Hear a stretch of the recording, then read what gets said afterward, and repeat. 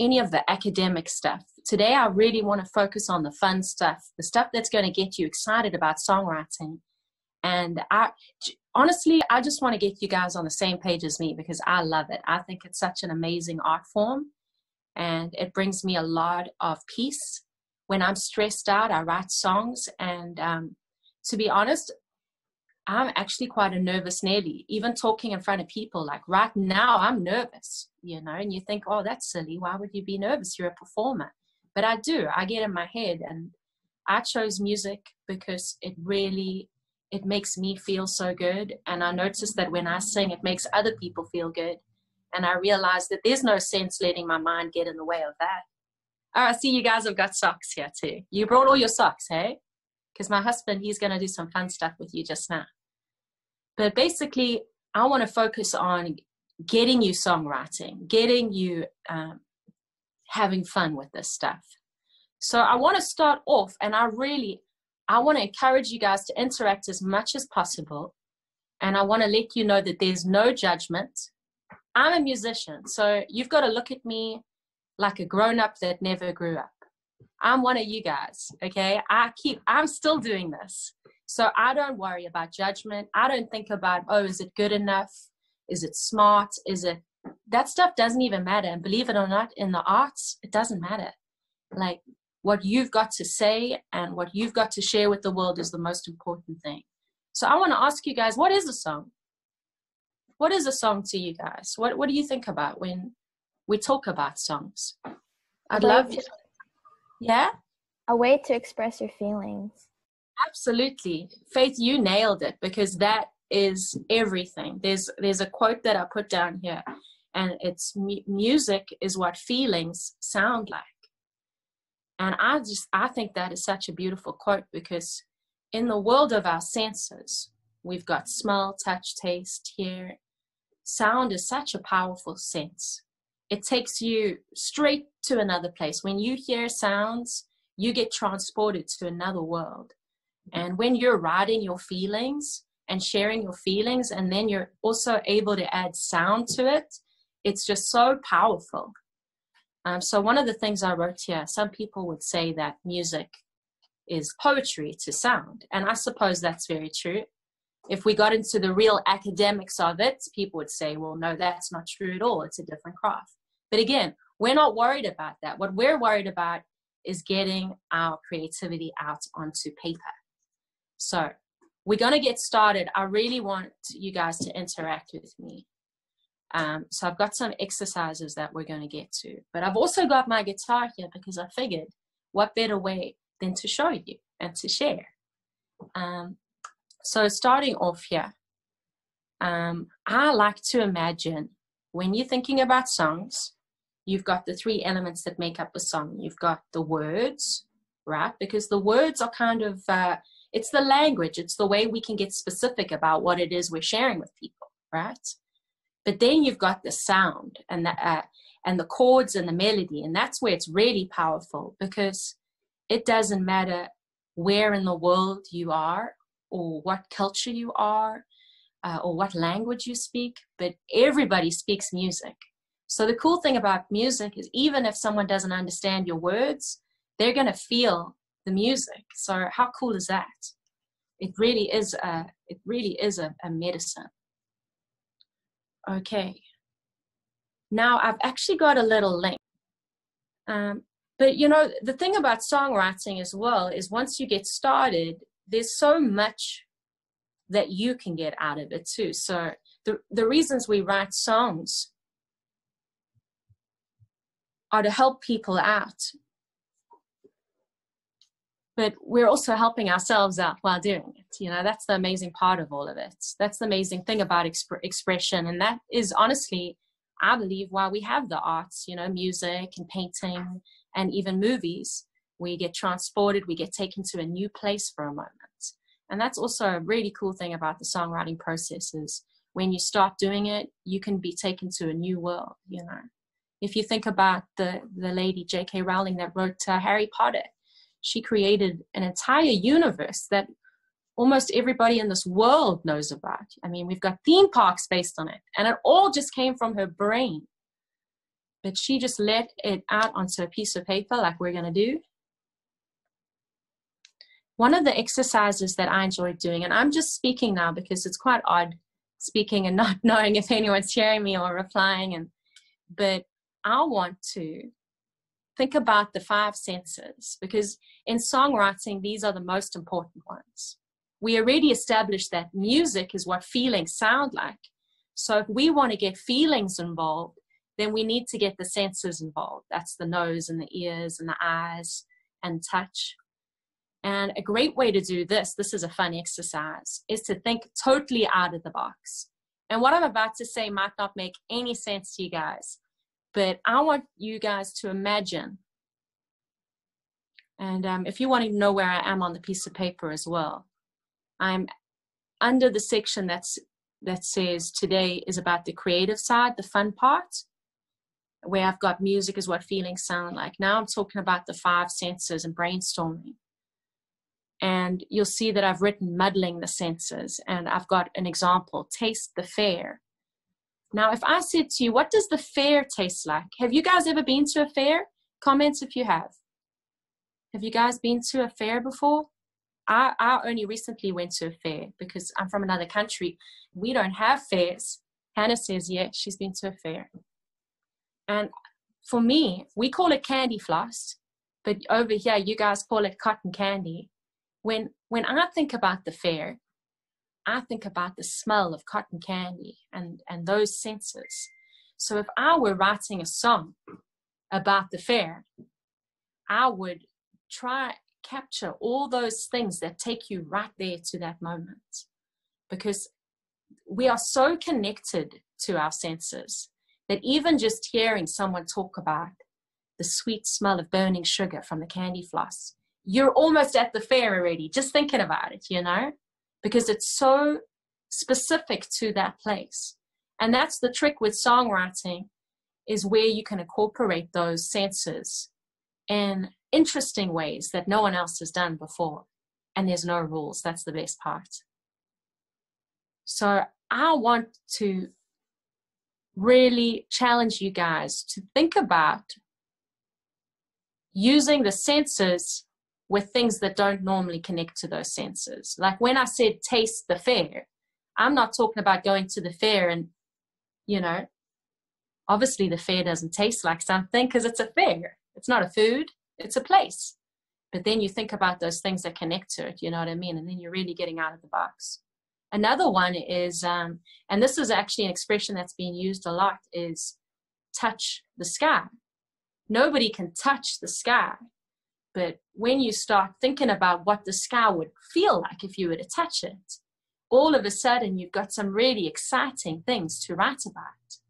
And that's what this is all about, is just actually getting your brain out of the normal way of thinking.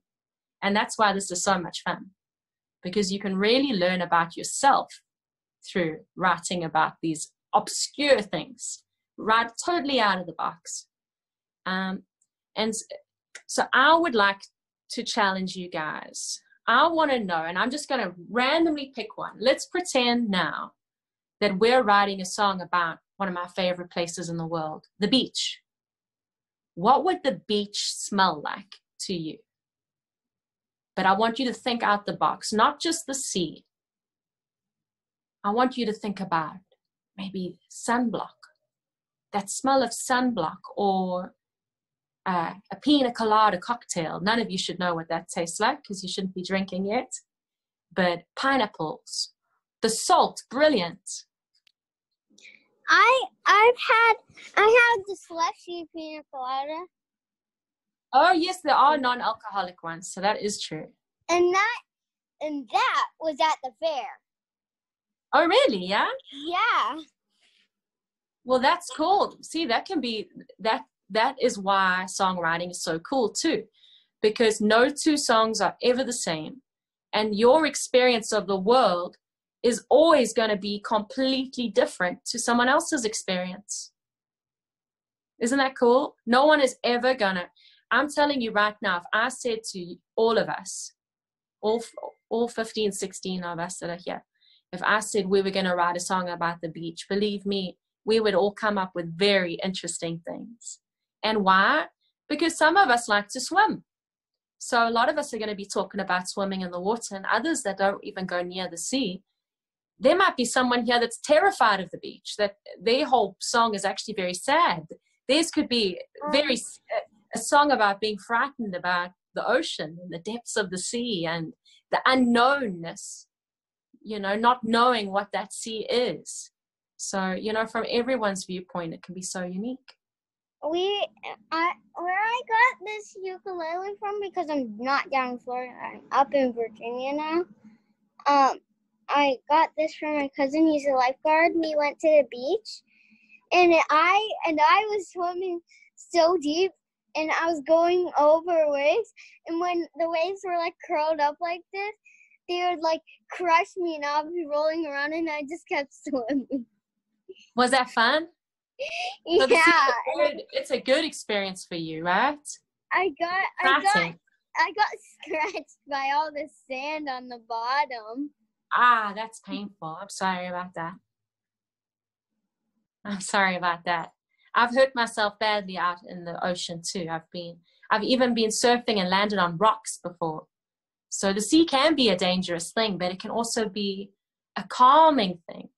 The ocean to some people represents home if you're from the sea.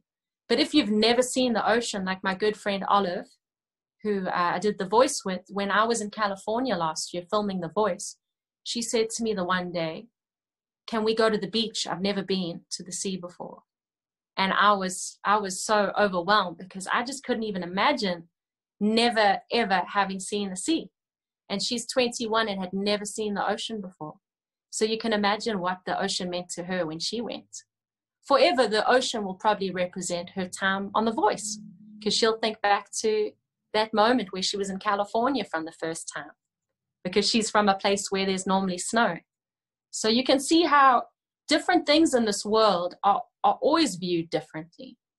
And then when you start adding that into our own personal experience, if we are free and we are honest and we are true to who we are in our writing and our creativity, you're going to have something that is very unique. If you try to write like everybody else and you go out into the world and think, well, what I'm doing isn't worthy, I must try and be like that person, I must try and be like this, you're going to get away from those personal experiences that are going to make your art beautiful. And that is why it's so important to cultivate our creativity and put energy into our creative writing. And more important than anything is not to wear that judgment hat while you're doing all of this. So I would like to see, why don't you guys comment, drop some things down that make you smell the ocean. Just smell. Let's go. I'll give you some ideas. Like I said, sunblock. Seaweed, that's a great one. Girls, there's a chat down at the bottom, the little box that says chat, or at the top, depending on your screen. So go ahead and put your ideas in there. Sunscreen, that's a good one.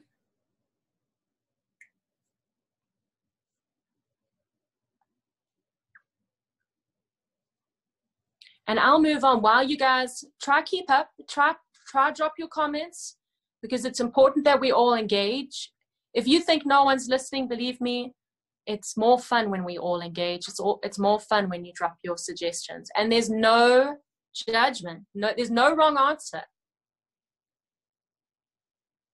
Seaweed is a good one. That's got a strange smell, doesn't it? What do you feel when you're at the beach? For me, I think about the sun's warmth. I think about my skin against the sun. Maybe the water. What does the water feel like? Salt stuck to your skin. That's a keep your ideas coming. The wind, warm sand. What does the ocean sound like? I'll tell you what I always think about when I think of the sea and the sound of the sea. I think about the sound of a little bell ringing, Because in my hometown, when you go to the ocean, there's always people that walk along the beach with coolers full of ice cream and ice cream lollies. And there's a man that rings a bell. So when you're on the beach and you hear that bell ringing, it's always exciting because you know ice cream is near. And of course, that's probably very specific to where I'm from. So my song would have maybe the mention of a bell, the taste of ice cream, the feeling of the warmth. Of course, one that comes up so much in our songwriting, one of the more common ones, is what you see. Because when we're writing a song, we like to use our words. The jilting of shells, that's beautiful. When you think of the ocean, you think about this beautiful scenery because the sea is so gorgeous. You think of all that blue. You think of the vastness. You think of open skies. Maybe the sound of seagulls. Not the most pleasant sound, but when you hear the sound of seagulls, all of a sudden it makes you think of the beach. So that sound is actually quite beautiful after a while, isn't it?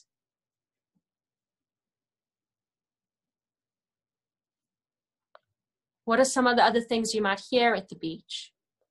You see, so this is what we do when we start writing. We think of our theme and our topic. And more specifically, if we were to give our song a title, it would give us more direction ultimately. And it's why I encourage you, before you even start writing, to come up with a title, because it's not permanent. Nothing is ever permanent in songwriting. In Nashville and in songwriting scenes, they even call the act of writing rewriting, because most of the time you're taking what's already been created and looking at it and rewriting it. And so it's so important to not get too much in your head. You just want to keep those ideas down. So I start off and I imagine that my words are a drawing when I'm creating a song. And then I use the music, the chords and the melodies to almost color in that picture. But it's important to know where you're heading from the top. Like I said, before I went to the shops, I know where I'm heading because I know that I need to go this way, that way. And similarly, if you have a title, and let me give you an example. If I decided to call my song How I Wish I Could Fly, How I Wish I Could Fly, ultimately, every line of the song, if I've already written my title, every line of my song is probably going to have a little bit more direction because I've already named the song. If while I'm creating, I decide, actually, this is actually a little bit more interesting to go another direction, well, then I can do that because it's my song and there's no rules, right? But that is a great way to start. One of the great songwriting exercises for those that don't really know what to write about, because believe me, I've had days where I sit and I'm really, really excited to write a song and I don't have a clue what I'm going to write. And that's okay as well, because it's unbelievable. But when you just start writing, something magical starts to happen. It's almost like this superpower inside of you starts to take over and guide you. It's almost like the song starts to write itself. But you have to practice just letting your creative ideas come out of you. Okay. And one of the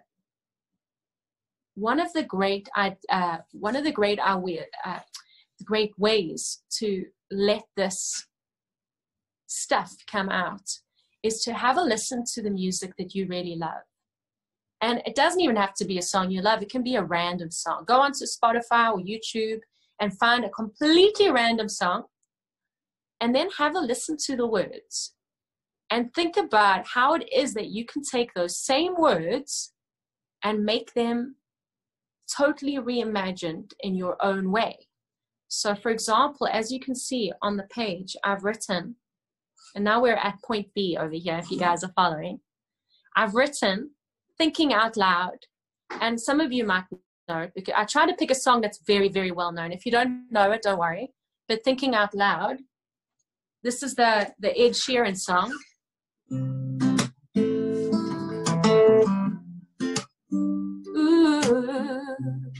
or when your legs don't work like they used to before, or when I can't sweep you off of your feet.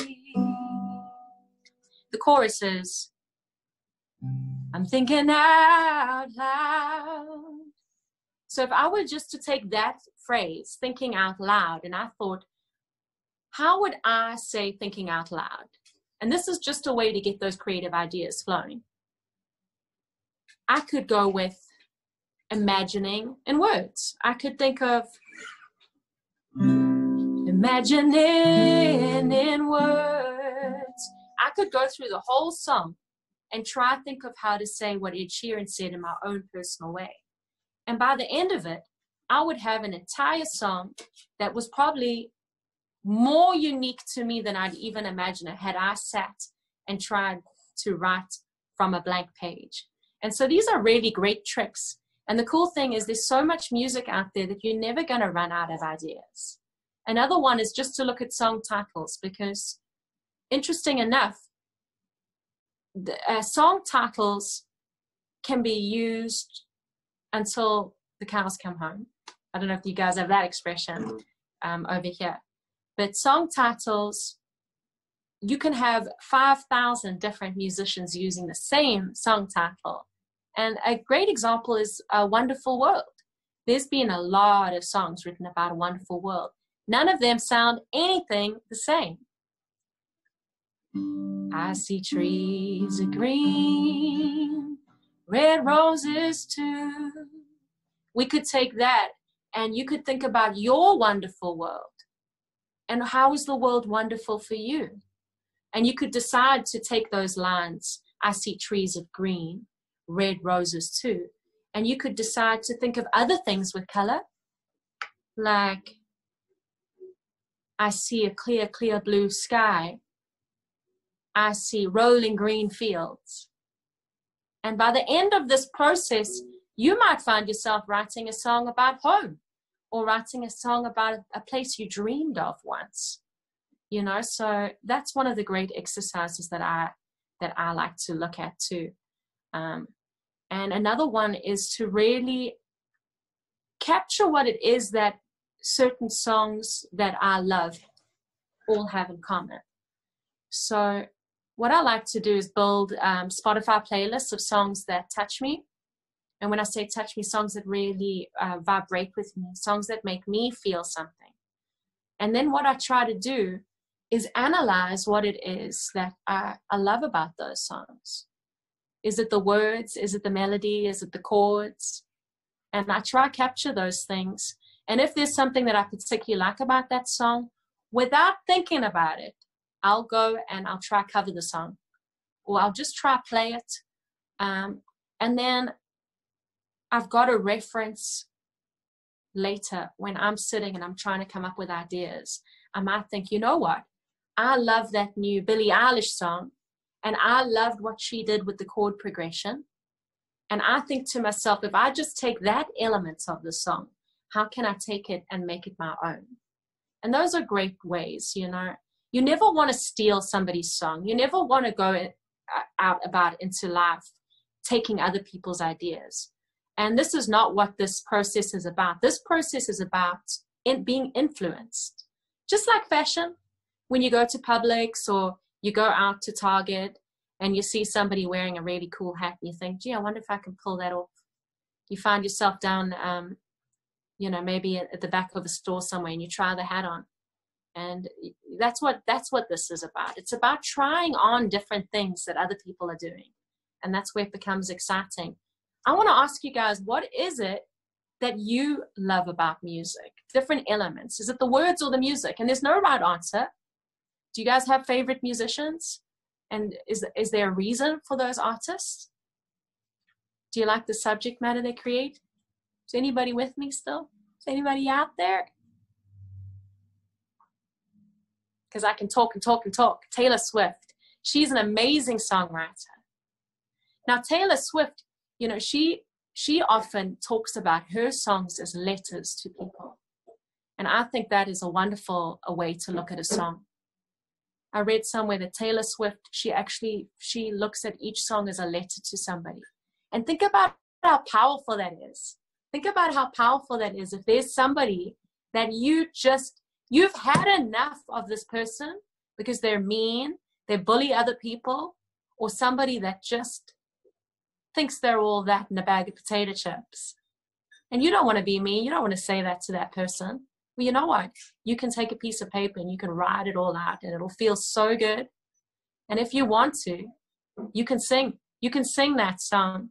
Person probably will never know it's about them, and that is so powerful because it becomes an outlet for you, you know.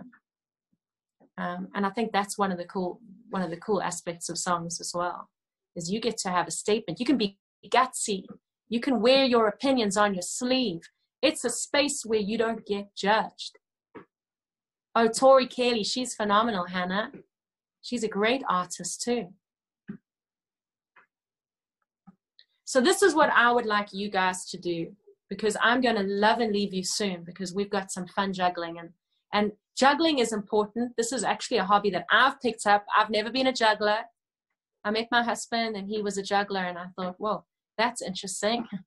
And I think he thinks what I do is very interesting too. And believe it or not, he actually picks the guitar up every now and then and practices. And when I'm feeling very frustrated, I go out into the backyard and I actually juggle. Because what I've noticed is it actually helps with my hand-eye coordination as well. You know, when we're singing and playing, we're doing a whole lot of things at the same time. It's not really that different.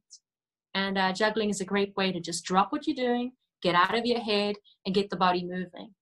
But before I go, this is the activity that I'd love you guys to think about. And you can see over here I wrote, and I wish I had more time with you because I feel like I've just glazed the surface of all of this. But I'm hoping that I've got you excited about this process. Let me know. Are you guys feeling a little more excited about songwriting and what it can do? Are you aware that you can go to another world? If you're into Star Wars and space, songwriting is a doorway to go shooting through the stars. You can write and create your own world that you can go escape in. And the most beautiful thing about it is once you've created it, you can share it and you can make other people feel those things. And you can put other people in your own mindset as well, which is so sweet and so super. So here's an example that I started writing. And like I said, I started off with the title. So I just wrote clouds. And then I had the title idea, just random, didn't think about it too much. You don't want to think about it too much. You want to access the part of the brain that comes up with the fun ideas. You know that moment where you're like, I've got a great idea. And then you're like, oh, but that oh, but moment, you want to leave those for later. Because that's when you put everything together. That's when we start going in. For the older girls that are listening, you'll probably know about the thesaurus. It's an amazing book that you can open to any word, and it's going to give you a list of 500 other words that mean the same thing. Because language is also a very exciting medium. There are so many ways to say the same thing. And that's why the world needs you and your songs, because no one else is going to write the same song that you would. No one else has had the experience you've had and sees the world specific to the way you see it. So what I like to do is I take a blank piece of paper, and this is what you guys can do now that I'm going to love and leave you. You're going to think of a song title. First of all, your theme. So I thought of clouds because I'm thinking I want a picture in my head that I can draw from. Just like that beautiful backdrop you can have. I know I can select one of my own backdrops here. But what I'd like to do is think about clouds. Create a title like I did here.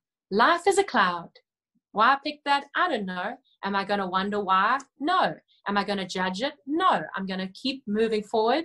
I'm going to take a piece of paper and a pen, and I'm going to write down every word that I can possibly think of about clouds.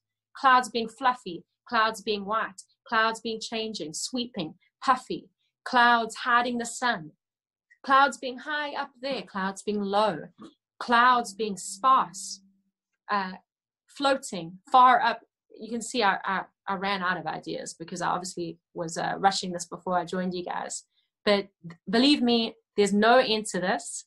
And then the moment you get stuck, I want you to go back to the senses, because music is all about feeling, like I said. And I want you to imagine, what would a cloud feel like?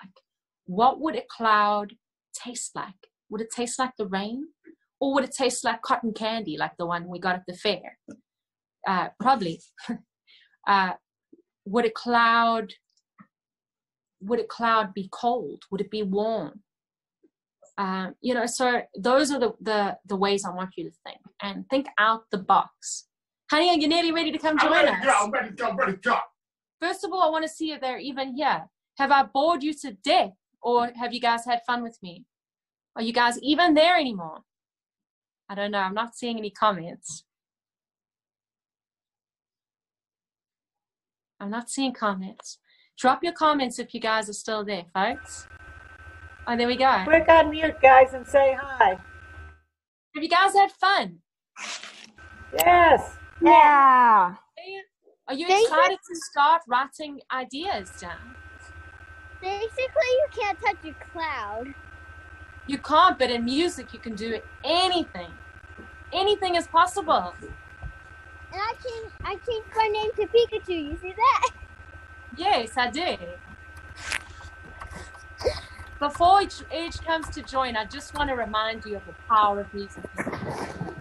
The moment you start thinking to yourself that none of this means anything, you are so wrong. Music helps the world more than any medicine, more than anything you can buy, anything. It's just the most incredible thing, and I hope you guys keep music in your hearts and you keep at it. It doesn't matter how good you are at it. Don't let anybody tell you that you're good at it or bad at it or whatever, because it doesn't matter.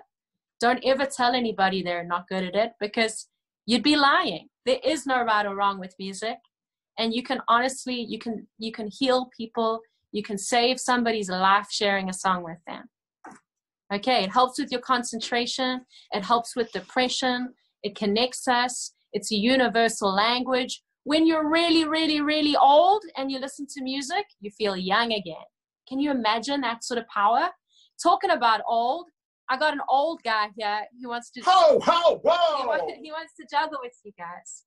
But remember, guys, I'm on social media and I'm around and I'm a real person, and I love all of you. I really do. I want to be in connection with you guys. I want to help you out with all of this. And you know what? I want to see what you guys come up with. So write some stuff, share it with me. Maybe we'll even write a song when all of this COVID-19 horrible stay-at-home stuff is over. We can get together and we'll do this properly, okay? Is that good?